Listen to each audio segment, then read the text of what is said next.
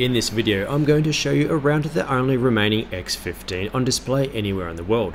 I'll tell you about the ground-breaking engine, why it's painted pink, and what the cockpit looks like, and more. I'm Paul Stewart, and I make videos about planes and some music. And some more music. This includes guided tours around interesting aircraft in museums and reviews of flights from around the world. If you're into these types of videos, then please check out my channel and subscribe. Let's begin with some background information. This was a hypersonic, rocket-powered airplane flown by NASA and the US Air Force during their high-speed research program. Some of the lessons learned on this went on to be used in the Space Shuttle Orbiter and many other aircraft. North American Aviation were contracted to build it, and Reaction Motors were given the job of delivering the engine.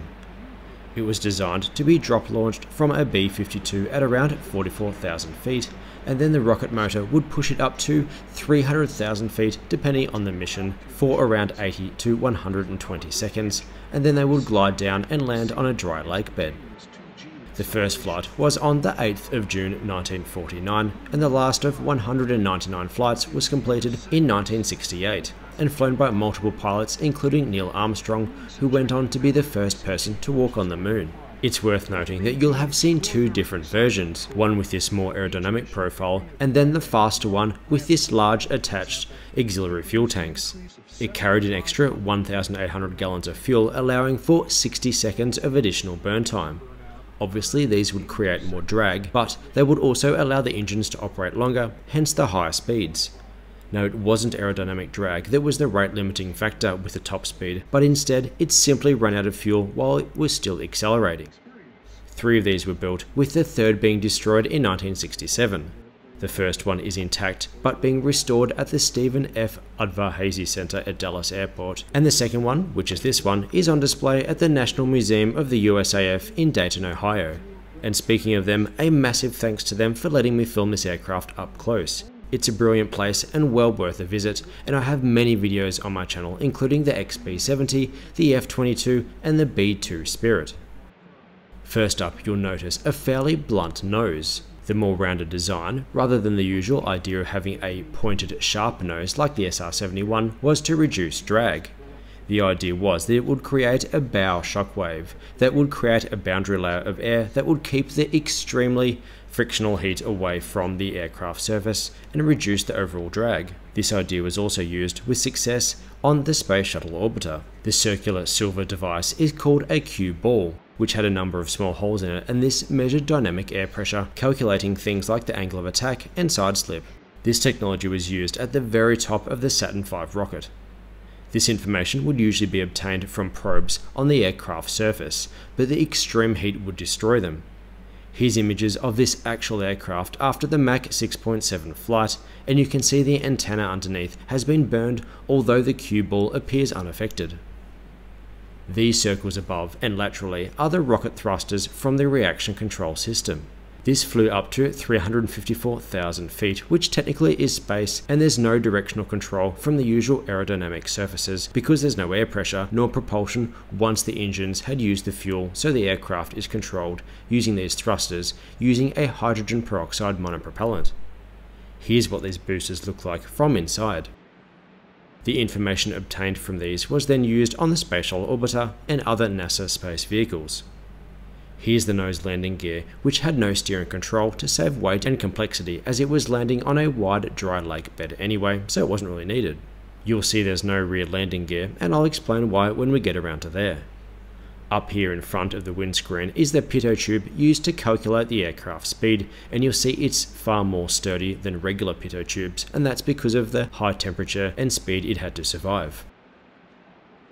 Here's the cockpit, which I was really excited to see inside of, as most museums have the canopies closed. It's a unique design due to the multiple different controls, and here's a photo of the first X-15, as the museum one has a few components removed. In the center is a regular control stick, but at extreme speeds the G-force would make it impossible for the pilot to be strong enough to move this. Therefore the controls were replicated with a much smaller control stick on the side, and this required much smaller inputs. On the left and next to the rocket motor throttles was the control stick for the reaction control system. Remember, they had nose-mounted boosters to provide pitch and yaw control, while wing-mounted boosters provided roll control. Here we are back in this one, and you'll see that the reaction control stick has been removed, as has part of the smaller control stick as well. Now it is very cool seeing a MACH counter go up to Mach 8. Now we'll spin around and look at the ejector seat, which was designed to operate up to Mach 4 and 120,000 feet. These extra numbers required a far more advanced system, and while a capsule was considered similar to what we see with the B-58 Hustler, it would have been far too heavy and complicated. You can see these stabilizing fins here, and they would be deployed automatically, as you can see in this test photo. Controlling the tumble was important to help stabilize the seat and keep the pilot conscious. There's two telescopic booms here that would also provide some stabilization. Pulling on the ejection handle would cause these armrests and thigh restraints to tighten inwards.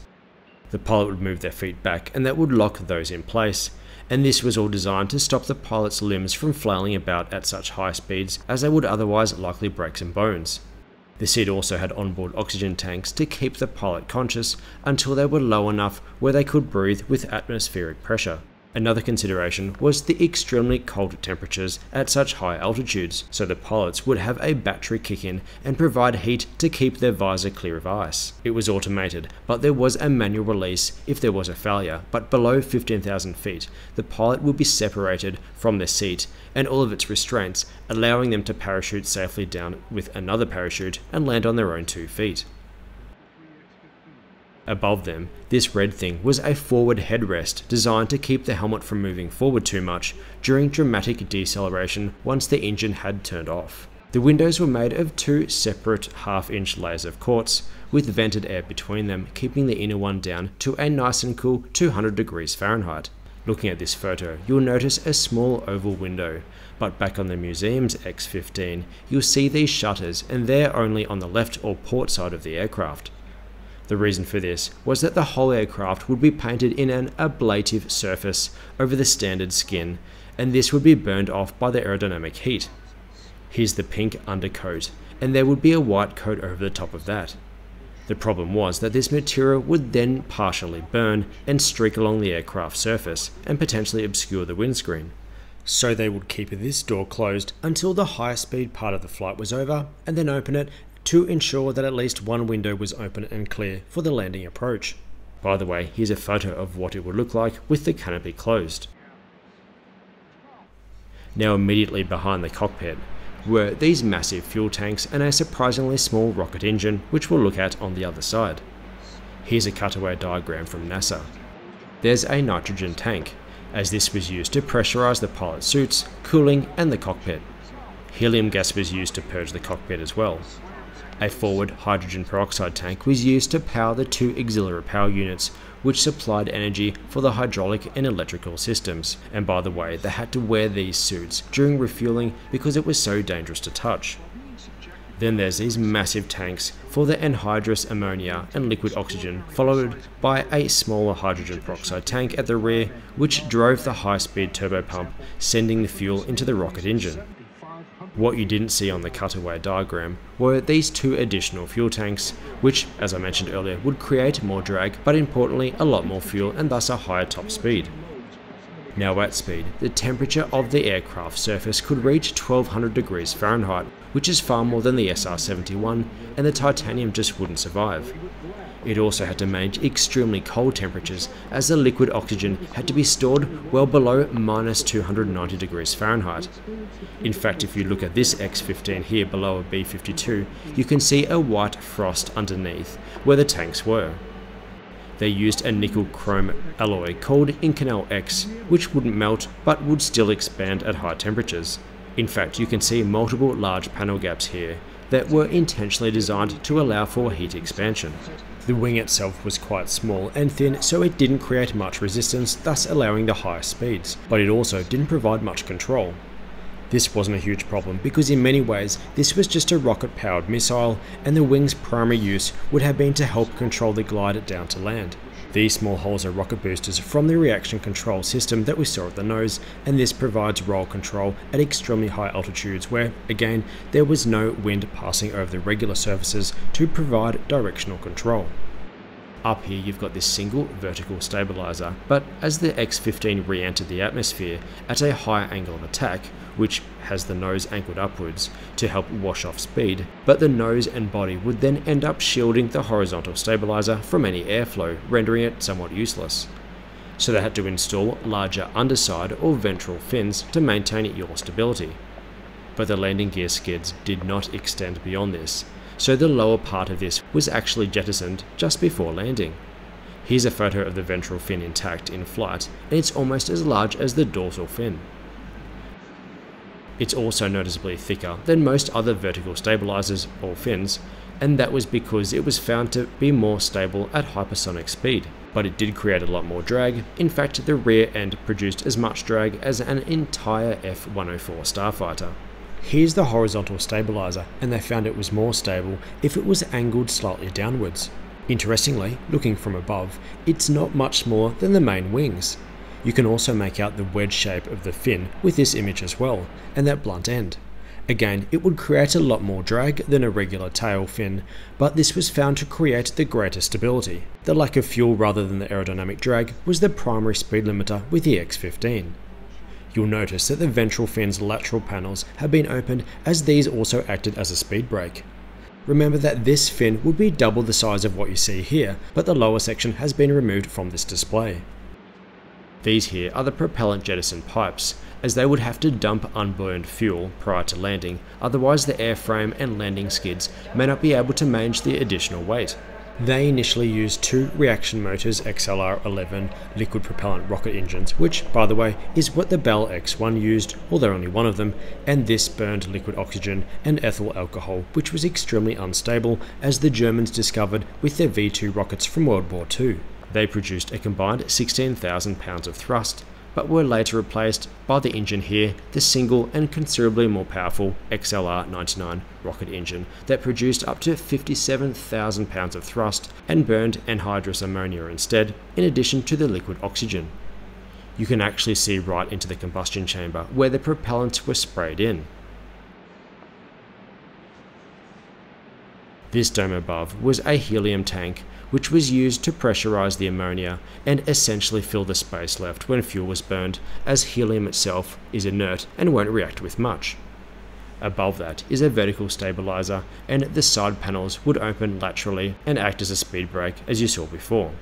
And on this side is more jettison pipes and the vent.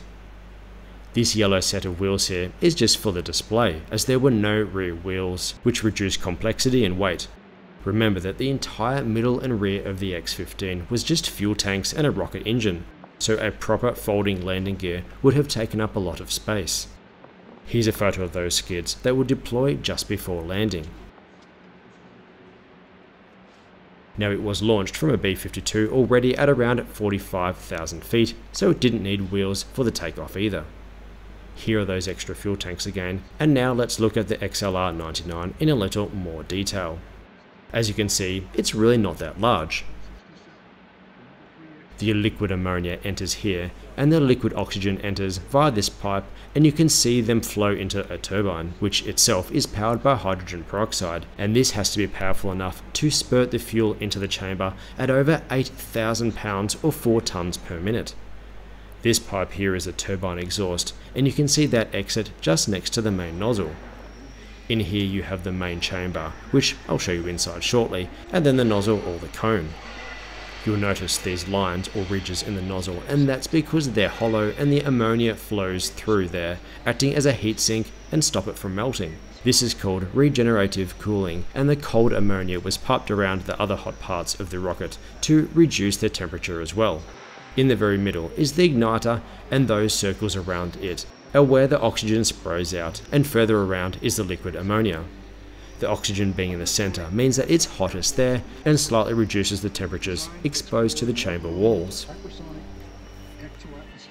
These were used for many other tests, including this white section, which was insulation to be used in a future Saturn V mission, and here it was exposed to hypersonic speed and heating. Here is a KS-25 reconnaissance camera underneath the fuselage, and here is a star tracker, which was used to photograph stars from 249,000 feet while flying at Mach 5. Information learned from this was vital for the development of cruise missiles and other aircraft such as the SR-71. On flight number 188 on October 3, 1967, William J. Knight took this very aircraft to a record-setting 4,520 miles per hour, which is 7,270 kilometers an hour, or Mach 6.7. To put that into perspective, at that speed, it would take just 33 minutes to fly from New York City to Los Angeles. This held the crewed winged spaceplane speed record until passed by the Space Shuttle Orbiter Columbia in 1981. But it still holds the record for a non-orbital aircraft in the atmosphere under a powered and manned flight. Two flights, number 90 and 91, exceeded the 100 km or 62 mile altitude that denotes the Kármán line, which is where the Earth's atmosphere officially ends and space begins, and the highest was 67.1 miles or 354,288 feet. All of the pilots who flew above the Kármán line were officially recognized as astronauts. As mentioned earlier, number 3 was destroyed on the 15th of November 1967, and sadly pilot Michael J. Adams was killed. It entered a hypersonic spin while descending, exposing the aircraft to 15 G vertically and 8 G laterally, resulting in the airframe tearing apart at around 60,000 feet. This aircraft, number 2, was rebuilt after a crash landing in the 9th of November 1962. It was renamed the X-15A-2 and had a longer fuselage to carry hydrogen for a test ramjet that didn't end up being used, and the larger auxiliary fuel tanks were added, and the heat-resistant ablative coating was added as well. The final flight was in 1968 when the program was cancelled, and this aircraft was retired to this museum a year later. I have many more similar detailed tours on my channel around this museum and others, including the Museum of Flight, the Air and Space Museum, Pima, Duxford and more coming. If you enjoyed it, please give it a thumbs up, and thanks for watching.